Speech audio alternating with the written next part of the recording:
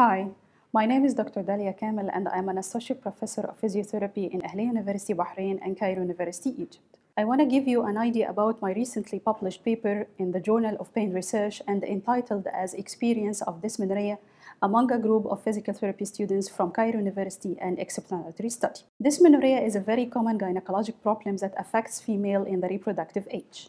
The main concern in this research was primary dysmenorrhea, which defines the painful menses which is felt in the lower abdomen and may extend to the lumbar area and the inner thighs in women with normal pelvic anatomy. Dysmenorrhea has another associated symptoms such as nausea, vomiting, diarrhea, and headache. Despite dysmenorrhea is a very common and usually starts since adolescence, but the awareness among young women is very low.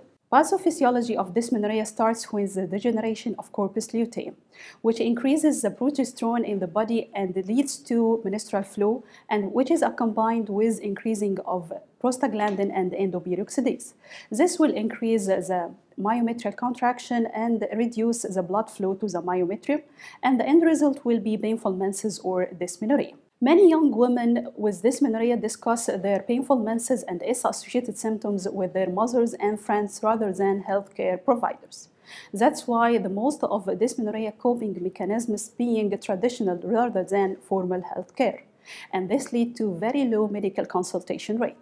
So the appropriate awareness about the source of knowledge to the menses is very important to prevent the misconception about the menstrual cycle and its associated symptoms. The reported worldwide prevalence ranges between 20 to 90%, and this variation in prevalence due to the variation in the culture background, the data collection methods, and the geographical location.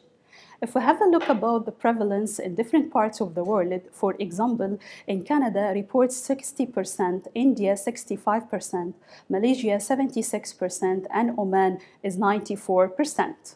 In Egypt, which is a large country in the land area and population size, up to our knowledge, there were only 4 trials tried to report the prevalence of dysmenorrhea, and they were confined to only 2 districts. So the aim of this study was to investigate the prevalence and impact of dysmenorrhea among female college students.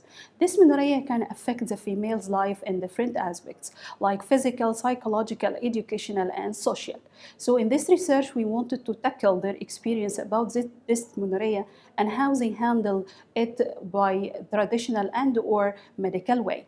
In this research, there were interesting correlations highlighted, which recommend that a team of multidisciplinary healthcare providers should be involved in dealing with dysmenorrhea.